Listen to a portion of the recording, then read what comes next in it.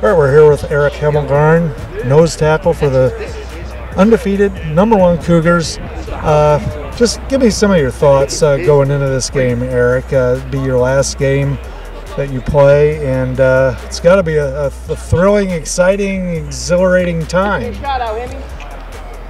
Yeah, it is. Been down here all week with the team and doing all these team events. We've come all this way, but not just for this. Our focus is for Saturday night. We got finished what we started 11 months ago in January when we came back for winter weights, and all the spring ball and the summers and all the fall practices, the good and the bad. We gotta finish it Saturday night and know our team's ready. Last year you had a huge season as far as tackles for losses. This year hasn't been as big. I assume that's because they're double, triple, quadruple teaming you? Well, in some cases, yes, but I'm not going to make any excuses. It is the way it is, but my main goal is not tackles for loss. My main goal is that our team wins at the end of the day, because there's some teams where they have a couple players leading the nation, but they don't even make the playoffs. So my main goal is just to have our team win and win a national championship. Not very many people get to do that, let alone twice. So when you're not getting tackles for losses or sacks or anything, what are you contributing? How are you helping the team win? I make everybody around me better. I help out the linebackers, Pearson Harnish and Eric Dutton, and also the secondary on pass rush. And I also compliment guys like Jordan May and James Jamesich. But as long as 11 guys are on the same page, I have no problem doing my specific job. All right, here with Lee Stewart, the third defensive back for the Cougars. What exactly, specifically defensive position you play, Lee? I play strong safety to the boundary. So you're stronger than the other safety? Is that how that works? I like to think that, but those guys are a lot more athletic than me, so I like to say I'm stronger. Okay, getting serious here now. I know last year you got to play in the championship game, but you weren't 100%. It looks like this year you're pretty much 100%. Does that change your mindset coming into this game and being a starter this year? Yeah, last year I was dealing with an MCL tear. I tore the semifinals game to get here. But it doesn't really change my mindset. I came in with the same mindset last year as I did this year. I'm just going to give 100% for these guys, and I know they're going to get 100% for me. But it's got to be a little better feeling going into the game this year, knowing you're 100% physically. Oh yeah, it's definitely a better feeling knowing I'm 100%, and I'll be able to get out there and start. Last year Blake Schumacher started for me, so this year I get the opportunity to go out there and start and perform at the best of my ability. How would you assess your season personally this season? I think I had a pretty nice season. I don't regret anything that I did, or I don't wish I had any moments back. And I'm still here with the same guys I started with, so everything's pretty good. Special season, obviously. What's anything stand out to you that's made it, particularly satisfying? Really just the relationship with the locker room.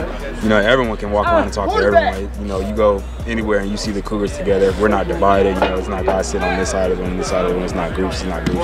We're all just, if we could, we would all sit at the same table and just laugh with each other. All right, we're here with Sean Boswell. Sean, you're just 4 yards away from 1,000 yards receiving for your career, for this season, I'm sorry. But what have you thought about that at all? Or I would think you're more focused on the game, right? Definitely more focused on the game, obviously. I didn't even know that I was that close up until last week after the game. I think Coach Pat pointed out to me. So, that's a cool accomplishment. Me and Dan were talking about it. We're roommates this week, so we talked about it a little bit, but main focus is obviously to win the game and get back-to-back and go out on top as a senior. So I'm 100% ready to play tomorrow and just focus on winning that game. Now, is your role any different this year with this year's Cougars going into this game than it was last year? Oh, definitely. Obviously, I had Akeem Kelsall last year, played most of the snaps. Okay. We split time a little bit, but learning from him last year and Appenzeller the year before that, I've learned so much. Played with some great receivers, Seth Coate, Monte McDowell, Cam Smith, all them. So just over the years, I've been able to increase my role with the team, and it's been awesome. But I've learned from some great guys, and I think this year is kind of like the pinnacle, like I've peaked, and just like the team is, and so yeah.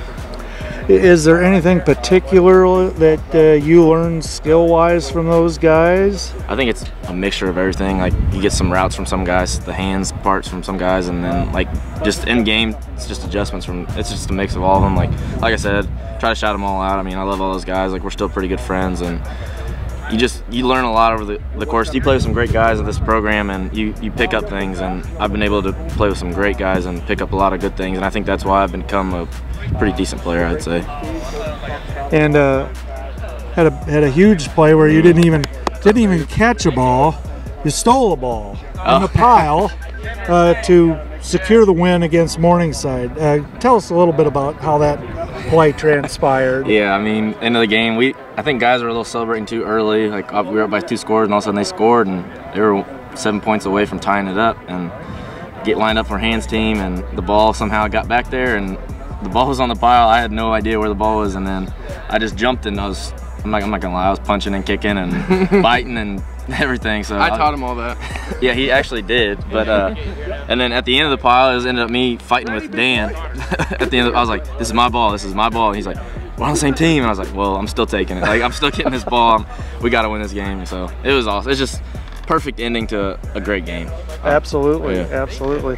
And it was a great game for you too. You had 2 touchdown receptions, over 100 yards receiving. May have been a career high receiving yards. Don't have that right in front of me, but just a great game. I feel like the week before I kind of let the team down had a couple drops, which is not usually my character, but I feel like I had to definitely step up in that game, and we had Rocky go out early, so that losing the outside threat like that hurts, but Nick has faith in me across the middle, which I love. I love going across the middle, and was able to make some plays when it mattered. So that's what I want to do for this team, and hopefully I can make some plays tomorrow. If it's any consolation, I think Jerry Rice dropped a couple passes as well during his career. So that's true. That's true. I hope Jerry Rice is a great goal. He's in the NFL. He was in the NFL though. So yeah. All right, we're here with Alex Woods and Austin Smogor. They're getting ready for the championship game. We are just over 24 hours away. Butterflies starting to churn for you? You know, I feel like we're definitely used to this. You know, we've been here, done that. We're going to repeat, do the same thing we did last year. I think we've had a pretty good week of focus, make sure that everything's on top. The coach has implemented the great game plan. I think we're ready to go. Now both of you guys are Greenwood graduates? Yeah, Center Grove. Yep. Center Grove. Okay, Center Grove graduates. What's it like to be playing together on the offensive line? It's nice. I mean, I play with him all through high school, so I kind of know how he flows and know how his mind works. He knows how my mind works, and we kind of just like click. I mean, he was kind of one of the big reasons that I came up here, knowing that I had someone that I like played with and would click well with and like understand and help me out understand the offense. So yeah, it's really nice knowing someone coming in and knowing like how their mind works, things like that. So your thoughts on that, Alex? Yeah, you know, we were pretty good friends growing up in high school. Just continued up here. You know, I was pretty excited once I got the text from Coach Miller saying that Austin was coming up here, and you know, we've been a great bond, great friendship ever since. So, what kind of a feeling do you guys get when either Nick completes a touchdown pass or Jay Green, you know, runs for a 61-yard touchdown? Because they've got to have you guys doing your jobs. Talk about that a little bit. You know, being an offensive lineman, you kind of get unappreciated for the stuff that we do. Feel like once they get that touchdown, Nick throws it, or Jay Green gets a carry for the touchdown. It's just a sigh of relief. Hey, did you know they went to high school together? It's a sigh of relief, and just to know that we were part of that. You know, we might not get all the glory and the fame for it, but you know, I think that they realize that they're appreciative of us, and so. It's a great feeling just seeing hard work paying off. The only bad thing about it is running down to the very end of the end zone to get ready for PAT.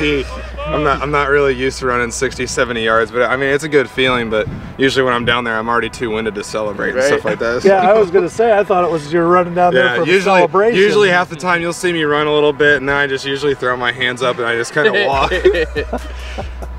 All right, guys. Well, good luck tomorrow. Thanks for talking with us today. Appreciate it, guys. Appreciate it. Thanks.